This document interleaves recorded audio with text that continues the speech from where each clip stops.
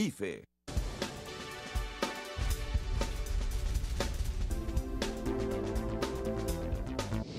Listos con la última información del clima esta mañana de lunes. Tenemos toda la información. Este es el pronóstico para el día de hoy. La mínima marcando los 11 grados ya esta mañana. La máxima estará alcanzando los 24 grados centígrados. Esto durante mediodía, en la tardecita, bastante agradable. Hay presencia de sol, por lo tanto, bueno, pues va a permitir que se caliente mucho la ciudad. Martes y miércoles continúa también el sol, pero entrada de un sistema de baja presión trae, bueno, pues las precipitaciones para los próximos días. Hay una probabilidad y además la máxima de 22 para el martes. El miércoles se va para arriba el termómetro llegando a los 27 y las mínimas oscilan de los 14 a los 16 grados centígrados. Y a partir del jueves, comenzando el fin de semana con temperaturas agradables, el jueves llegando a los 28, sin embargo el viernes hay un descenso con la entrada también de un sistema de baja presión o un probable sistema frontal o un frente frío que va a permitir que baje la temperatura como máxima 21, mínima de 13, pero va a haber sol durante el viernes y sábado, cielos completamente despejados, sigue bajando la temperatura, pero rápidamente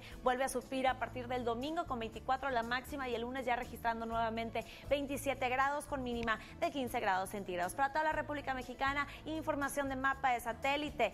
En el Pacífico se genera toda esta nubosidad y entra cruzando por la República Mexicana, principalmente afectando parte del centro, pero norte y noreste son los que más afectaciones tendrán. ¿De qué manera? Bueno, pues continúan las probabilidades de precipitación, pero además, bueno, pues hay un sistema de baja presión que interactúa con un probable sistema también frontal, lo que va a permitir que este cruce o esta interacción traigan la nubosidad, pero sobre todo las probabilidades de precipitación y los vientos que además van a estar generándose también con la entrada de un nuevo sistema frontal que podría ser el número 36, que está permitiendo que fluya el aire, que venga también los aires fríos, aires que son impulsados por masas polares que ya no vienen tan intensos, sin embargo sí marcan un descenso en la temperatura, así que importante estar bien preparados y extremar precauciones, como siempre lo mencionamos, especialmente con estas lluvias.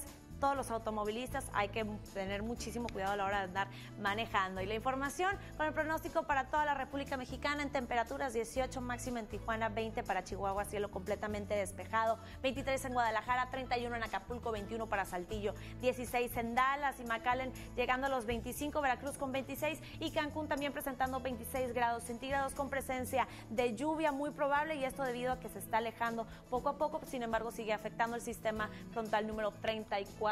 Mérida con 30, Tampico 26, Oaxaca en 29, Laredo en 20 y Houston en 18, el litoral del Golfo de México con cielos parcialmente nublados, no hay precipitación, Hermosillo con 26, la máxima 25 para Torreón, San Antonio presentando también la probabilidad de precipitación con máxima de 18, 26 para el centro de la República Mexicana, Distrito Federal y 26 para Mazatlán. Y la próxima fase lunar entrando a partir del día de mañana, hay luna nueva en punto de las 4:35, 16:35 de la tarde, así que bueno, esperando que como siempre la información pues le venga muy bien para sus planes, como todos los días es un gusto darles toda la información en cuanto al clima, esperando que tengan una excelente jornada. Nos vemos el día de mañana con más información y les recuerdo que por más nublado que aparezca el día, para todos sale el sol. Nos vemos mañana.